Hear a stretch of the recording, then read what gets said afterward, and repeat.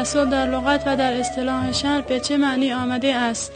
توسل در لغت به معنی واسطه قرار دادن چیزی به جهت نیلی به چیزی دیگر است و در اصطلاح شرع چیزی است که بتوان با آن به خداوند متعال تقرب پیدا کرد، چیزی که رضایت خداوند نیز در آن وجود دارد. توسل به چند دسته تقسیم می شود؟ به طور کلی توسل به 2 دسته تقسیم می شود: توسل مطلوب، توسل غیر مطلوب. کدام یک از شما دوستان می تواند توسل مطلوب را تعریف کند؟ توسل مطلوب توسلی است که مورد رضایت خداوند متعال و شرع مقدس بوده و در قرآن کریم نیز بدان اشاره شده است، همچون توسل به اعیان و ذوات مقدسه از قبیل انبیا، اولیا، حرم و کعبه و نیز توسل به اعراض مشرفه از قبیل ایمان، طاعت، جاه و مقام. توسل غیر مطلوب چگونه توسلی است؟ توسل غیر مطلوب توسلی است که نه پروردگار عالم به آن امر کرده و نه شرع مقدس آن را روا می دارد.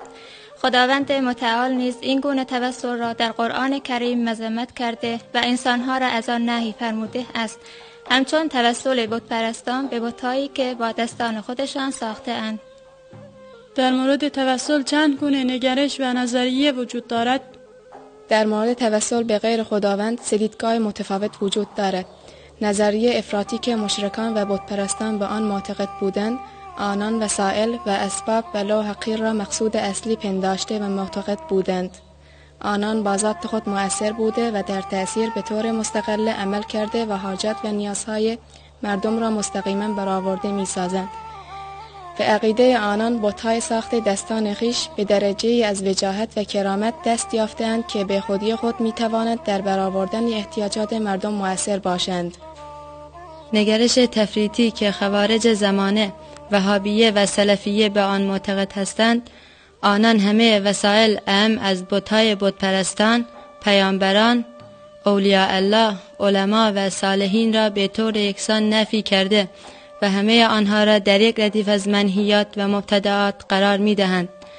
آنان معتقدند هر گونه توسل به غیر خدا شرک بوده و خداوند انسانها را از آن نهی نموده است.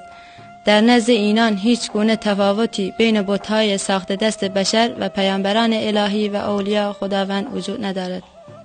نظریه اعتدال و اقتصاد که اهل سنت و الجماعت معتقد به آن است. اهل سنت و الجماعت واقعی معتقد است در عین اینکه خالق و فاعل همه امور خداوند است، اما خداوند متعال به برخی از وسایل همچون پیامبران و اولیاء الله و علما به گونه‌ای از وجاهت و کرامت اعطا نموده است که هر کس نیازهای خود را به واسطه این بزرگان از درگاه خداوند طلب نماید. خداوند هرگز ایشان را ناامید نساخته و به حرمت و عظمت آن عزیزان خواسته های آنان را برآورده می سازد. آیا می توانید به چند مورد از ادله قرآنی که بر جواز توسل دلالت دارند اشاره نمایید؟ بله حتما. خداوند متعال در آیه 35 سوره مائده چنین می‌فرماید: يا أيها الذين آمنوا اتقوا الله وابتغوا إليه الوسيلة وجاهدوا في سبيله لعلكم تفلحون. خواهش می‌کنم ترجمه و تفسیر این آیه را بیان نمایید.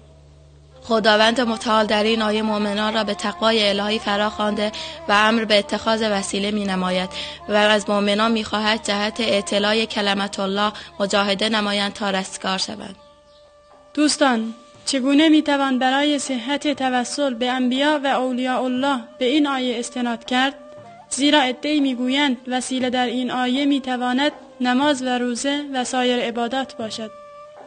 اولا باید بگوییم که اتخاذ وسیله در اصطلاح شرع عبارت است از چیزی که موجب تقرب بندگان به خداوند متعال می گردد. هیچ گونه تفاوتی نیست که آن وسایل اعمال صالحه باشند، همچون نماز و روزه، و یا اعیان فاضله همچون انبیا و اولیاء الله و صالحین. لذا هرگاه توسل به غیر خدا در یکی از این موارد صحیح باشد، قطعا در نوع دیگر نیز صحیح خواهد بود. بنابراین حکم بر صحت توسل در عبادت و باطل شمردن توسل به پیامبران و بزرگان دین جز حماقت و نادانی در امور شرعیه چیز دیگری نمیتواند باشد. حضرت علامه اسماعیل الحقی در تفسیر این آیه چنین می‌فرماید: آیه کریمه به صراحت امر به اتخاذ وسیله می‌کند و هیچ گریزی از آن نیز وجود ندارد، زیرا رسیدن به خداوند جل شأنه با چیز دیگری امکان پذیر نمی باشد.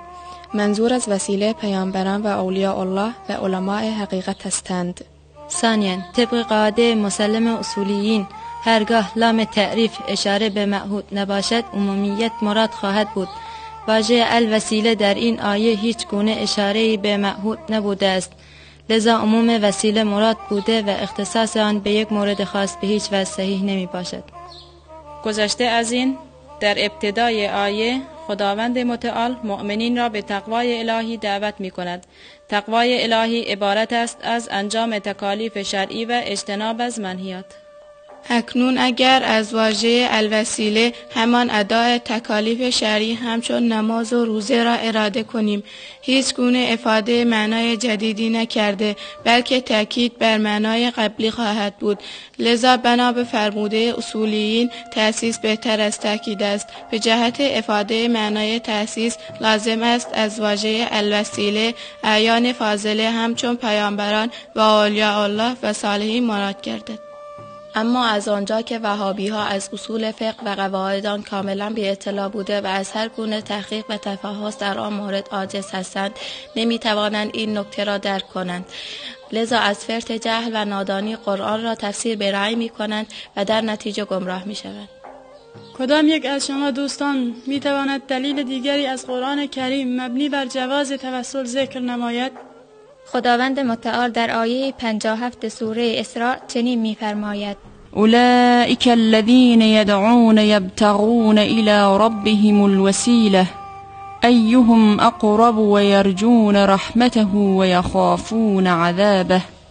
یعنی آن کسانی را که مسیحیان و یهودیان به فریاد می‌خوانند همچون عیسی و عزیر علیه السلام، آنان که از همه مقربترند، آنان نیز برای تقرب به پروردگارشان وسیله می جویند و به رحمت پروردگارشان امیدوار و از عذاب او هراسناکند. حضرت علامه محی السنه در کتاب خود تفسیر لباب التأویل فی معانی التنزیل جلد 3 صفحه 182 و در تفسیر این آیه می فرماید: معناه ينظرون أيهم أقرب إلى الله فيتوسلون به. یعنی آنان حضرت عیسی و عزیر علیهم السلام به وسائط می نگرند و هر کدام را که به پروردگار مقرب ترند برمیگزینند و به آن متوسل می شوند. بنابراین شایسته است هر انسان مکلف برای رسیدن به تقرب الهی و به خاطر جلب رضایت و محبت پروردگار آن کسی را که در رتبه والاتر و بالاتر از خود قرار دارد وسیله قرار دهد و از وی استمداد بطلبد. اگر وسیله قرار دادن شرک محسوب می شد، لازم می آمد که انبیاء الهی همچون حضرت عیسی و عزیر علیهم السلام نیز نعوذ بالله مشرک باشند. خداوند همه ما را از انحراف کج‌فهمی نگه بدارد. باز خداوند متعال در آیه 89 سوره بقره این چنین می فرماید: وكانوا من قبل يستفتحون على الذين كفروا فلما جاءهم ما عرفوا كفروا به فلعنة الله على الكافرين. یعنی قبلا هنگامی که با مشرکان به جنگ برمیخواستند با ذکر نام پیامبر آخر زمان که در کتابهایشان آمده بود از ایشان یاری میخواستند و امید فتح و پیروزی بر کافران را میداشتند، پس لعنت خدا بر کافران باد. حضرت علامه محمد علی صابونی در کتاب خود صفت التفاسیر جلد 1 صفحه 63 و در زیل این آیه می نویسد: آنان هنگامی که می خواستند به نبرد با دشمنان خود اقدام کنند می گفتند خداوندا ما را به خاطر پیامبر آخر زمان که در تورات نویدش را داده ای پیروزی و سربلندی اعطا فرما. اما آن هنگام که پیامبر آخر زمان مبعوث کردید وی را شناختند و ایمان نیاوردند و از روی حسادت منکر رسالت ایشان شدند. دوستان چه نتیجه از تفسیر این آیه می توان گرفت؟ نتیجه‌ای که می توان از این آیه و تفسیر آن گرفت این است که هرگاه قومی به یک پیامبر که هنوز به دنیا نیامده است توسل کرده و از وی در جهت نیل به اهداف خویش استمداد بطلبند و هرگز مشرک هم نباشند، قومی که آن پیامبر هرگز برای آنان مبعوث نشده است، پس چگونه امت آن پیامبر، کسانی که پیامبر آخر زمان برای آنان مبعوث شده و آنان را به سعادت دارین راهنمون شده است، نمی توانند از پیامبر خود، از راهنما و منجی خود استمداد بطلبند؟ چگونه توسل به پیامبری که رحمت للعالمین است شرک بوده و متوسلین همگی مشرک محسوب شوند؟ به هیچ وجه عقل و نقل این عقیده را قبول نمی کند. به نظر من این عقیده جز زائیده یک فکر مریض و جاهل که از سوی دشمنان قسم خورده اسلام هدایت می شود چیز دیگری نمی تواند باشد. باز خداوند متعال در آیه 93 سوره یوسف می فرماید: اذهبوا بقمیصی هذا فالقوه على وجه ابی یأتی بصیرا. یعنی این پیراهن مرا با خود ببرید و آن را بر چهره پدرم بیفکنید تا بینا گردد.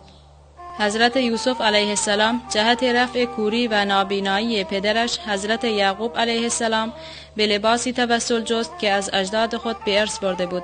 چنانچه در آیه بعدی سوره یوسف آمده است: هنگامی که پیراهن یوسف علیه السلام بر چهره حضرت یعقوب گذاشته شد، به اذن خداوند متعال عما و کوری یعقوب علیه السلام برطرف گردیده و نور دیده و روشنایی بصر به آن حضرت بازگشت. دوستان خوبم، نتیجه این آیه و این قصه چیست؟ نتیجه‌ای که از این آیه میتوان گرفت این است که هرگاه توسل به لباس و اشیاء جامد و بی اراده‌ای که فقط به خاطر تماس با بزرگان و دوستان خدا متبرک شده‌اند جایز باشد، چگونه به شخص ذات پیامبران و اولیای خدا توسل نکرد؟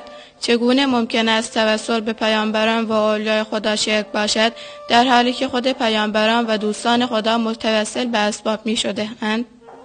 دوستان خوبم، آیا می توانید به چند مورد از احادیث پیامبر اکرم صلی الله علیه و سلم و آثار اصحاب کرام که در باب توسل آمده است اشاره نمایید؟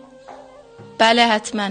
هنگامی که حضرت آدم علیه السلام از فرمان الهی سرپیچی کرد و از میوه ممنوعه خورد، مدت زیادی توبهش در درگاه خداوند مورد قبول واقع نشد و آخرالامر از خداوند اینگونه طلبید: یا ربی اسألک بحق محمد لما غفرت لی. یعنی خداوندا تو را به حق محمد قسمت میدهم که جز قبولی توبه‌ام از درگاه چیز دیگری نمیخواهم. خداوند فرمود: ای آدم، من محمد را خلق نکرده ام، تو چگونه آن را میشناسی؟ حضرت آدم فرمود: پروردگارا، هنگامی که مرا در بهشت خلق کرده و روح به بدن بی جانم دمیدی، آنگاه که چشمانم را باز کردم به ستونهای عرش چنین عباراتی را مشاهده کردم: لا اله الا الله محمد رسول الله.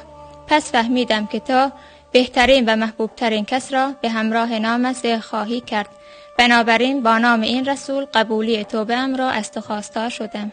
خداوند فرمود: راست میگویی ای آدم، او محبوب ترین کس نزد من است. اکنون که با نام او از من طلب مغفرت نموده‌ای، گناهت را میبخشم و مغفرت میکنم. اگر محمد نبود تو را نیز خلق نمی کردم. او آخرین پیامبر از ذریه و سلاله تو خواهد بود. این حدیث در انوار المحمدیه صفحه 14 و وفاء الوفا جلد 4 صفحه 1372 و البدایه و النهایه جلد 1 صفحه 180 و مجموع الزوائد جلد 8 صفحه 253 و ابواب الفرج صفحه 289 و شرح المواهب جلد 1 صفحه 62 و تفسیر روح البیان جلد 1 صفحه 112 ذکر شده و حاکم در مستدرک خود این حدیث را صحیح دانسته است.